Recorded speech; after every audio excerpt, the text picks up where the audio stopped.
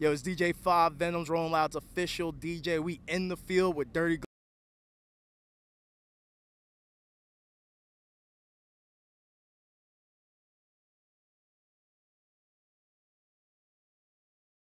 Here's your official in the field reporter with Dirty Gov Bastard, and I'm standing right next to DJ Five Venoms. DJ Five Venoms, the man himself. I mean, I feel like you're just as integral to Rolling Loud as Tariq or anyone else, in my honest opinion. I appreciate that. Because you've been doing this thing for a while now. Yeah, from day one. How did you get into the mix? Well, it started before there was even a Rolling Loud, working with Tariq and Matt for their touring company called Dope E&T. So at the time I was living in Orlando. Whenever they were doing shows in Orlando, I was their DJ for their shows in Orlando.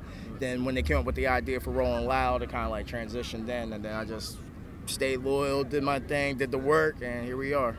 Now, what is it like to see something at its early stages transition piece by piece, year by year, into becoming the world's largest hip-hop festival? Unbelievable, especially at the rate it happened at. Like it felt like 1 year we are in like a warehouse with stages, and then the next thing you know, we got trailers and big stages and pyro, and like all, you know, and the biggest artists were traveling the world. So it just happened really quick, but it's an amazing transition. Like every show gets bigger and better. And the acts get bigger and better, but one thing that you do a great job at is paying it forward for emerging artists and bringing them out and sharing your stage and sharing the platform with them.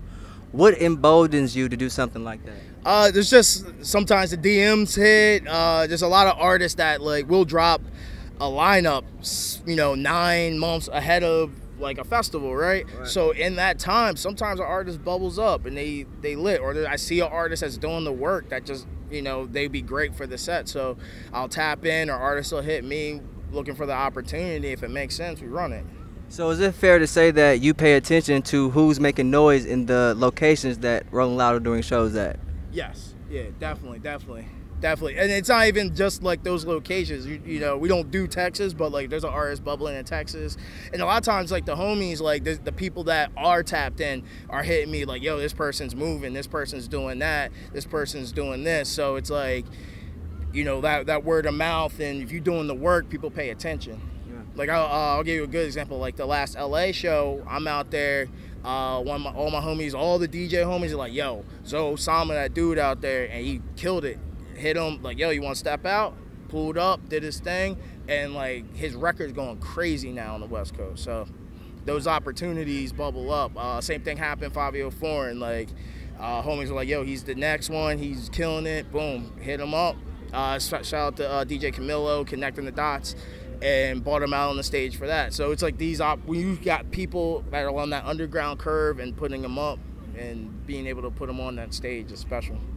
Is there a top 3 or anybody that come to mind that you've championed early on in their career that has gone on to do phenomenal things in the industry? Yeah, I mean, Fabio is definitely one of them.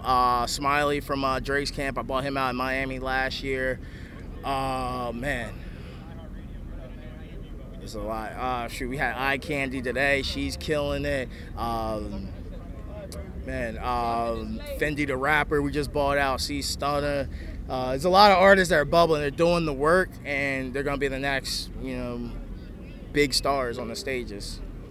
Well, Five Venoms, that's all the questions I have for you at the moment. I appreciate your time, brother, but I think we can leave it off here.